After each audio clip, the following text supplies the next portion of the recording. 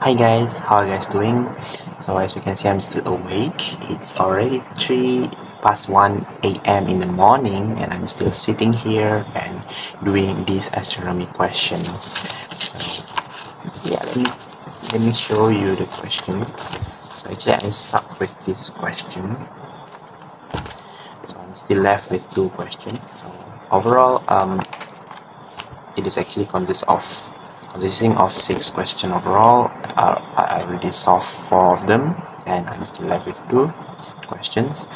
But yeah, I think it's a good time to call it a day, because it's too late midnight right now. So and feel very sleepy and sleepless.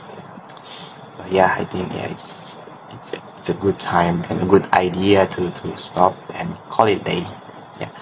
But before that, I want to show you about the magnificent stuff in front of me. So let me show you. Here we go. This is the magnificent stuff that I meant to show you guys. So how gorgeous, how beautiful it is. This is the plasma sphere that I bought last time on Shopee. So it just cost about 15 ringgit for this size. So this is only about 3 cm, and guess what, in the previous video I already explained, and I've made a video about plasma physics and explained this plasma sphere and how the arc or this plasma are formed, and then why the arc just like following my finger when I put it against the the glass sphere, right? And then in the video I already put the question. I raised the question for the viewer to answer it, in which, so for example, when I put this fluorescent light bulb nearby, so it will glow, it will light up.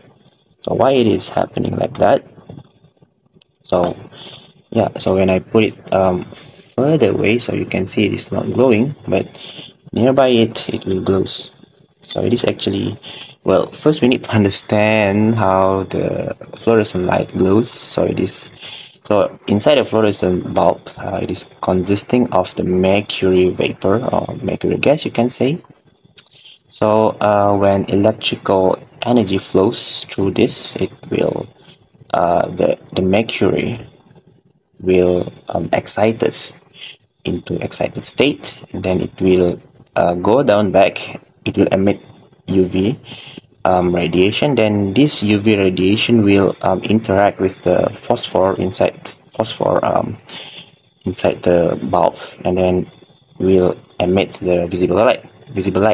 So you need to know that this inside the plasma, so it's high voltage generation, and it will create the high frequency electromagnetic field. So of course the electromagnetic field will flows outside of this, will radiate outside of this glass, and then it will excite this the mercury vapor inside the fluorescent light. Understand? So because of the strong electromagnetic field, EM field, it will excite the mercury vapor inside. So it same goes like when the electricity being flowed inside the fluorescent light bulb. So that's how it glows up. Yeah, how interesting is it? Right? Fascinating and very gorgeous.